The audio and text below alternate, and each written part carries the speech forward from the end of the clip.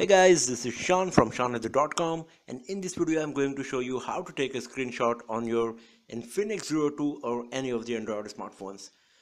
Taking a screenshot is a pretty good and pretty common activity these days because people love to share what they are doing on their smartphone.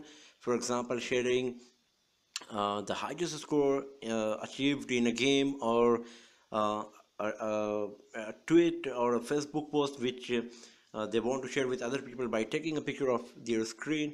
So the method to take a screenshot on your Infinix Zero 2 is really very simple. All you have to do, press the power key and the volume down key together. So for example, let me show you how to do this. Here is the power key, here is the volume down key, and I am pressing them together like this. And as you can see, a screenshot is taken. So if you go to the gallery, here you will find a separate folder called screenshot, and inside it you will find the screenshot we have just taken. As you can see, it's a picture. You can zoom in, zoom out, you can even edit it if you want. You can customize it the way you want because it's nothing but a picture. So let's go back and let me give you one more example. For example, we are playing the Temple Run 2, and I'm going to share my highest score achieved in this game. So here is the gameplay. For example, I want to take a screenshot of this, so here is the screenshot taken.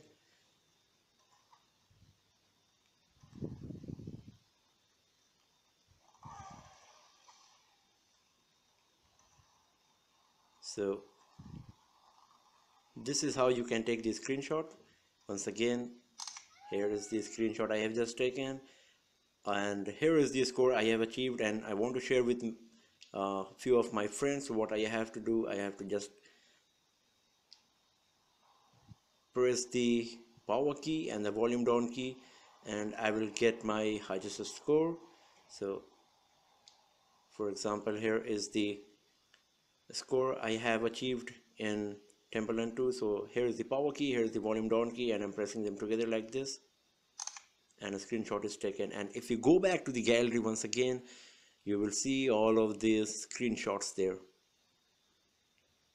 So here is the screenshot folder, and you will find all of these screenshots we have taken just few minutes back. So here is the overall score, here is the one of the screenshot while playing the game, and here is the another one. You can see all of these are pictures.